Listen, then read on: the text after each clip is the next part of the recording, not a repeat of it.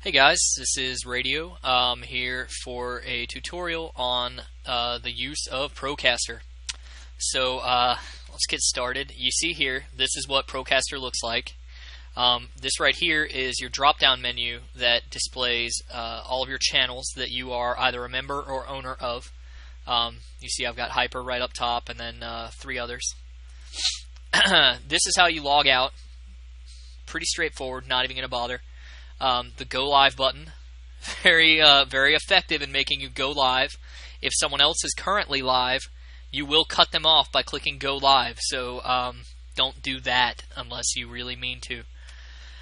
Here is a quick selector of your different video devices. So you'll see right here, this is a webcam, and if I were to click Go Live, what it would broadcast would be the image from that webcam, along with it comes with a selector of camera, screen, 2D mix between the camera and screen where it overlays the camera in the bottom left corner of the screen, and 3D mix where it splits them both, kind of vanishing point into the background, and you can see both at the same time in full.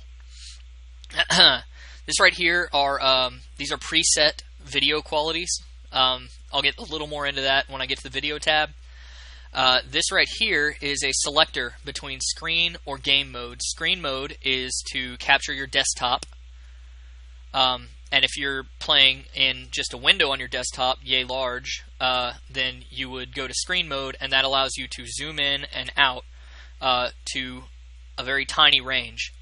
And game mode is if you're going to play a full screen game, it will, in fact, go into game mode and cover just that window from your full screen, and it'll overlay a chat box in the top right or top left. You can control the placement of the chat box in the corner. So you can play your full screen game and still view the chat while playing. It is slightly invasive, but you do what you can. That's all for the basic use. I'll have, tabs. Here's the chat tab, which takes you to the chat of the channel you are broadcasting on. And if you go live, it automatically takes you to the chat tab. You'll see, since I'm broadcasting on Hyper Chat right now, not main Hyper, the chat here is empty, but bleh. Okay, I can still talk in the chat. The promote tab is for a Twitter account, and currently I'm not using that right now, but you can sign in with your Twitter account and make posts directly from Procaster, which is helpful. And the player tab, that's an embed tag for the viewer for your channel. So use that if you want to, if you've got your own page. Okay, that's it for this tutorial. More to come.